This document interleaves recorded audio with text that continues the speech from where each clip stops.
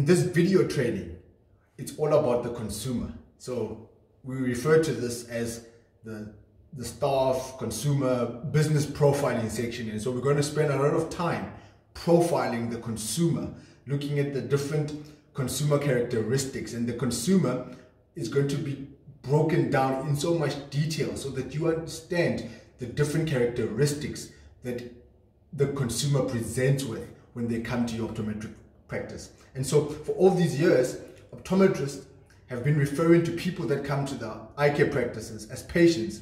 However, that is not necessarily the only case. The three distinct areas of optometry outline that there's an educational, a health, and a retail component in optometry. That then explains that, in fact, the people that are coming to our practices, shouldn't they be referred to as consumers? And then within those consumers, there are patients, customers, and clients. What do you mean, Obi, you may ask?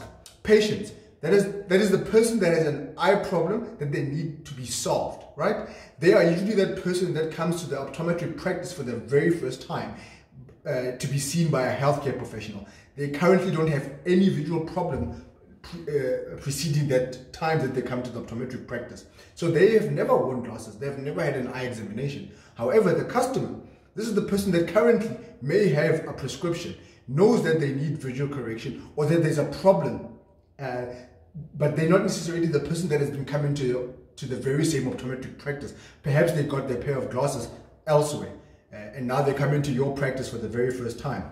And so it's not necessarily your guys a customer. It's just a customer in terms of they already wear glasses and now they're going to be getting their eyewear related needs from your individual practice. Whereas the client is the person that keeps coming back to the same practice year after year for all the visual requirement and management solutions. And so consumer profiling in an optometric practice is important in that it enables you, the staff member, to know what type of individual you are interacting with at any given point in time.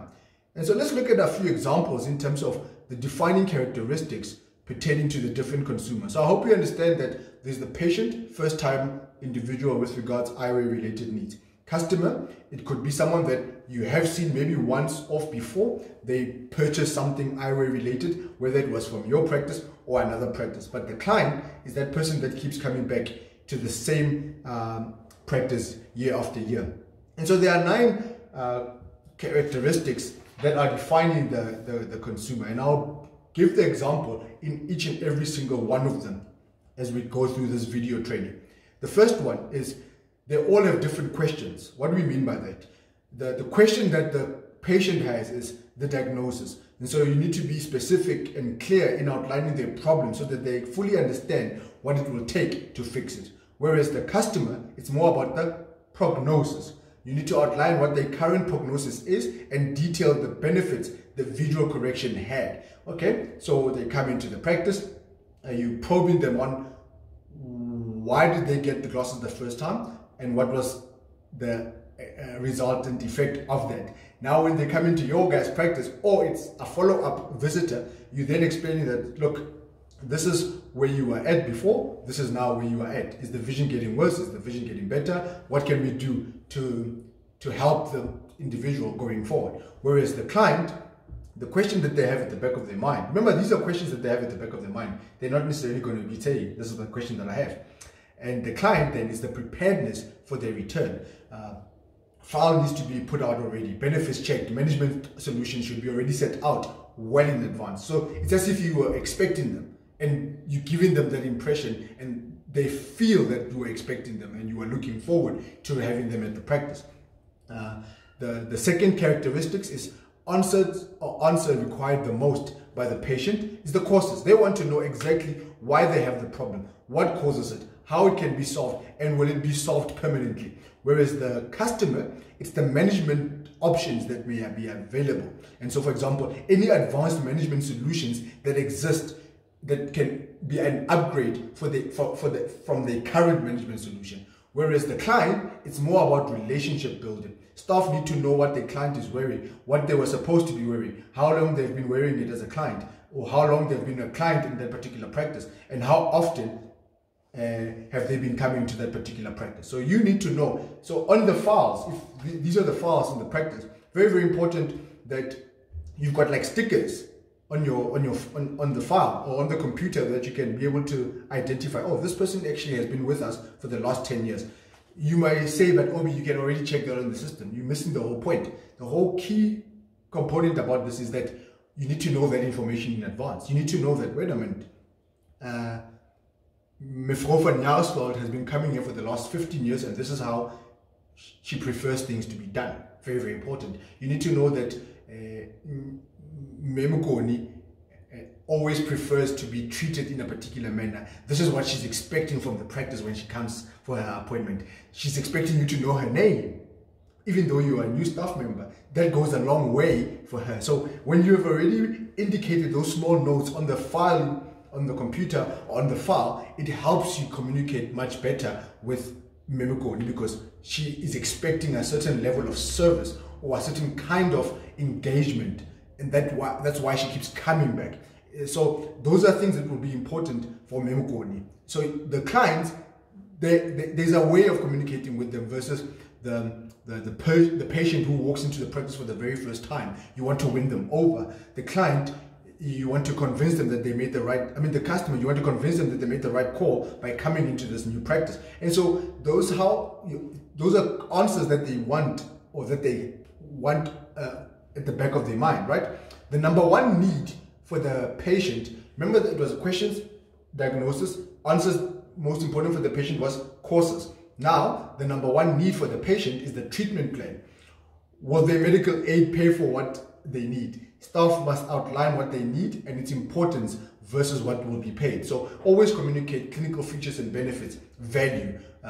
What will be the result if they go with what you're recommending? What will they be gaining if they go with what you'll be recommending versus what will they be losing if they go without it?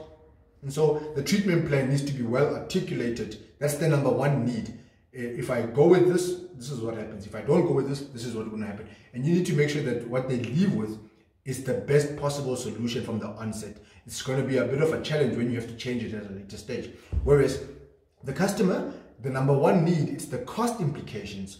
They probably got what their medical aid paid for last time, right?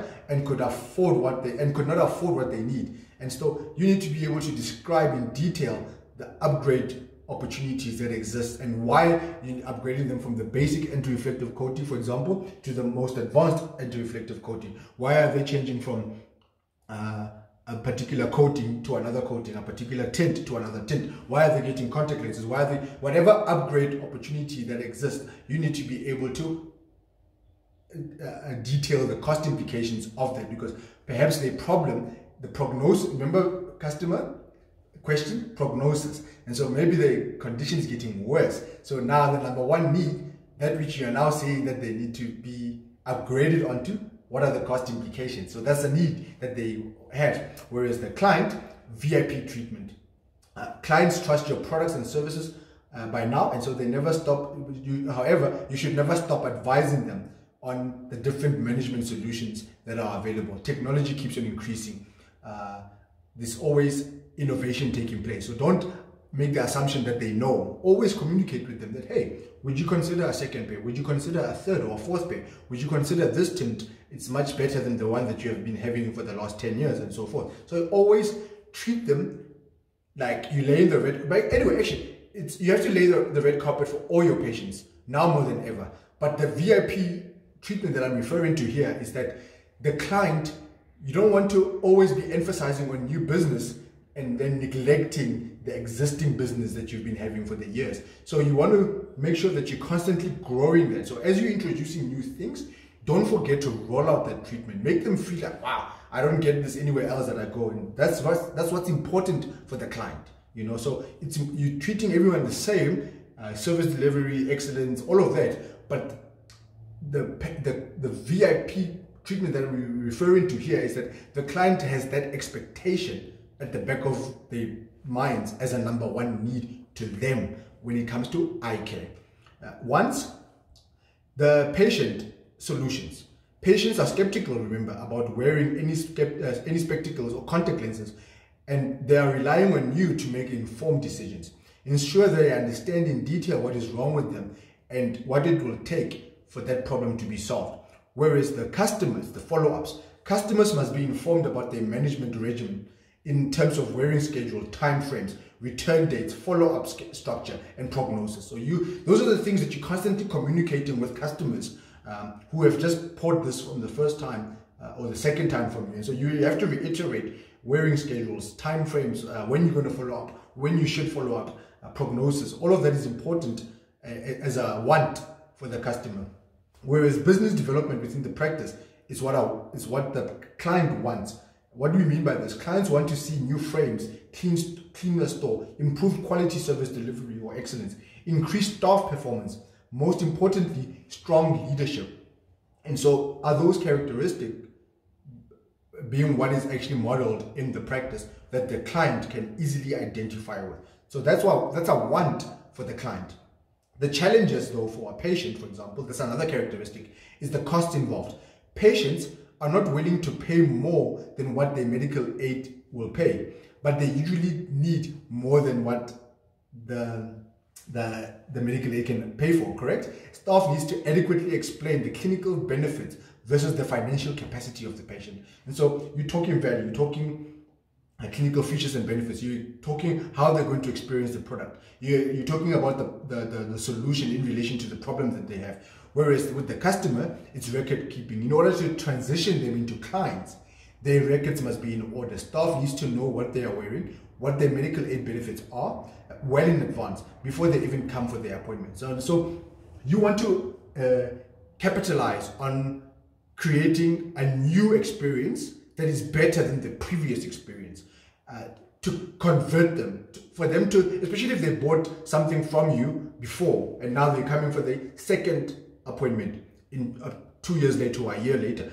you want to now get them to buy it from you again.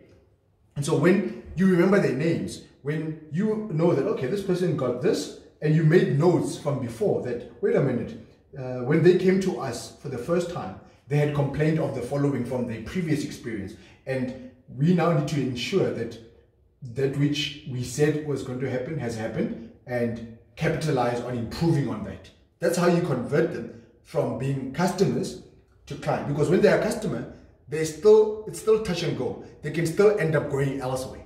So they went elsewhere, they came to you. Now you need to make sure that they keep coming back to you. And so record keeping is very, very important. Clients, be careful of these ones. They're very challenging in the sense that they're always wanting specialized deals and discounts, right? Because they are your clients. And so clients appreciate great when you give them some form of discounts on the extras that they need. So be very careful that you're not always discounting too much when it comes to clients. And so we do at a later stage talk about, on our sales course, we talk about discounting and pricing and quotations in more detail on our sales advancement course. But for the sake of this training here, be very, very careful that you're not shooting yourself in the foot by always discounting and giving deals to your clients. Always communicate value more than anything else, and let them stick to you based on the value that they get, as opposed to the pricing that they get. Very, very important. What are the outcomes for the patient? It's the return date. Staff needs to be able to thoroughly explain to patients when they should return and how often. Very, very important. We take this for granted at times, hence we don't remind them accordingly. I'm sure you've experienced it, that a person now comes to the thing and you ask them, when was the last time you had your eyes examined? And they're like, this is another customer. I'm not sure. Maybe 2 or 3 years ago. Where did you get your glasses? It was somewhere in Benoni. You know, they don't know the answer because that process of return date was not adequately done. No information was explained thoroughly in order for them to understand. And whereas the customer, it's service improvements. The only acceptable standard of operation is excellent quality service by the practice. Nothing else, nothing less. So it's very, very important that service delivery is at the forefront of converting the customer to becoming a client. Whereas client outcomes is value. What are the benefits for the clients to keep coming back to the practice? What is it about the business that sets you apart from all other practices that they could have went to? And so that's basically the difference, that with outcomes of the patient, you have done everything. Now, when should they come back? That's an outcome. Client, service improvement, because most probably, in most cases, they leave where they were because of either service delivery or a bad experience, which is going back to service delivery. So if they can experience great service delivery in your practice as an outcome, you have won them over, and they are easily going to be converted to becoming clients. Whereas with clients, make sure that the outcome is always the value that you are giving them. Very, very important. Financials is also now another characteristics for the patient. This is the benefits of the management plan. If patients don't understand what is wrong with their eyes, they will not understand what it will take to solve it. Whereas the financials for the customer is the features and benefits of the management options. Clinical versus financial management options need to be elaborated clearly to the customer. Very, very important. Whereas the clients, they will buy far from you. They'll buy far more than what they need and on regular intervals. So strong mutually beneficial relationships between the practice and the client will result in them being loyal to your business. A characteristic here is desire. Remember, patients, they want quick solutions at low costs. So what do you need to do? Build a trust relationship with the patient in a manner that they understand the new journey of you being the optometrist or the optometric practice and what it will involve. So lay the foundation with the patient from the onset. Understand that they need to understand that this is a journey. This is not a once-off thing. For all the visual related problems, you guys become the practice of choice. So from the onset, have you communicated that value proposition from the onset in a manner that they can be able to understand and know that this is going to be a journey, so that they can come back next time and then become a customer. Desire for a patient, or for a patient was the quick solution at low cost, but for the customer, it's a progressive solution at similar cost. Remember, they want the best, but they're not necessarily willing to pay for the best, right? And so your job is for you to take them from that mentality that they have to where you want them to be. And with the client, they want loyalty from you, and they will be loyal to the business throughout. No matter how great your relationships are with the clients, never compromise on the quality of product and service that you are rendering to them. Most importantly, stay innovative. Stay innovative. Always make sure that you don't take your clients for granted. You know and understand what their desires are for all three. Quick solutions at low cost. Make sure that they understand that, hey, but what you need is this. If you can get them on what they need from the onset, it's easier to them to stay on that. Whereas the customers, service delivery followed by service upgrades on their current management solutions. So if you talk value, it's easier then for them to move from what they got, which was not what they needed, to what they need, and for them to still be willing to pay for it. Whereas the client, it's always the loyalty aspect and the innovation aspect that is very, very important. And finally, as a characteristic, do's. Competence. Number one rule, be the best at what you do as a practice. This is regarding the patient. With the customer, is service delivery improvements. Number one rule, go the extra mile in what the business does. And then for the client, it's relationship investment. Number one rule here, make them feel great about themselves every time they come to your practice. And so that's very, very important that you understand the different, there's actually 9 characteristics that we detailed or profiled here pertaining to the consumer. At a later stage in the training, we're going to profile the buying generation types. And what we mean by that is that there is also the buying generations in terms of your Gen X, Gen Y, or millennials, baby boomers. We profile that. Then there's also the profiling that you need to understand pertaining to market segment in terms of there's a low income earners, middle income earners, and high income earners. And then you also need to go further in terms of understanding the different consumer purchasing decisions that consumers make. And so this is the foundation that we just wanted to lay in this video training. Understand that the 9 characteristics that define the consumer, and each of them are very, very important pertaining to the patient, the customer, and the client. So when you have that understanding, when we discuss the buying generations market segments, you then put these characteristics into that groups that we have just identified now. And so to close off this video training, consumer profiling in an optometric practice is critical for the following reasons. As a practice, you will now be able to identify how to interact with the respective consumers who usually falls into this category. Please make sure I get what I need to see better, but make sure it fits into my medical aid benefits, right? You're going to see all of that. And so if you don't have an understanding of who the consumer is, patient, customer, client, you're going to struggle to interact with them more effectively. But once you have that understanding of the breakdown, that, wait a minute, this is the first time patient, this is the first time visitor to the practice, this is the characteristics that patient presents with, this is how we exceed those expectations. You win them over. Same thing with the customer, same thing with the client. Consumer profiling, now you will be able as a staff to effectively and efficiently be able to interact with the different consumers with more ease and more appropriately. Service delivery will begin to improve further as productivity levels will now increase as a result of adequate consumer profiling. Practices can now identify different easy-to-use techniques for consumer profiling, such as having stickers on of different colors on the different files for identification purposes, which we alluded to earlier on. And you will be able to identify the upgrade potential on current management solutions that the consumer has. And so that's why you're doing consumer profiling. It's not a one-size-fits-all. 55-year-old high-incoming